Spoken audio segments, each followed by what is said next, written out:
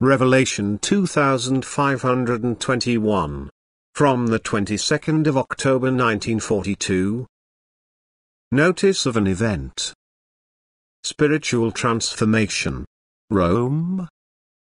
Those of you who are not yet living in truth will have to surrender much of your spiritual wealth, because the time will come when you shall witness the collapse of much that you had deemed indestructible. You will realize that human work will not last even if it had managed to survive for a long time.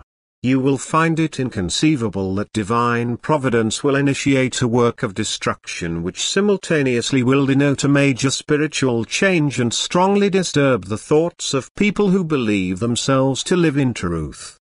And you won't be able to find any other explanation than God's unmistakable demonstration that you are misguided. This mistake is already too deep-rooted in you that you could liberate yourselves from it, and therefore God wants to help you. He wants to show you that everything has to yield to His will, including that which has survived for thousands of years. God gave human beings free will, subsequently He had to withdraw His will where human will opposed it. Thus He did not prevent the structure of an establishment which did not correspond to His will. However, His will was secretly respected and observed, unnoticed by the world and therefore little known, yet resisting hostile interference.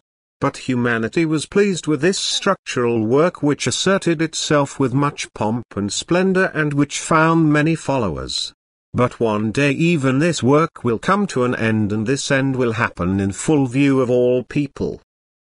A building deemed indestructible will tremble and result in an event which will claim many victims in every sense.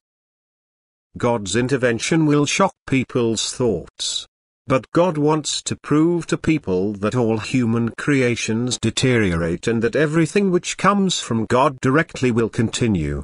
He wants to inform people that they are misguided. He wants to make them receptive for the pure truth. And in view of the disastrous change, many people will stop and think. They will question the credibility of their previous teachings because the breakdown has robbed them of all faith.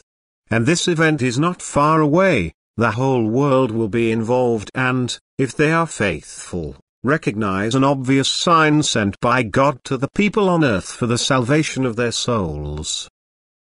Amen.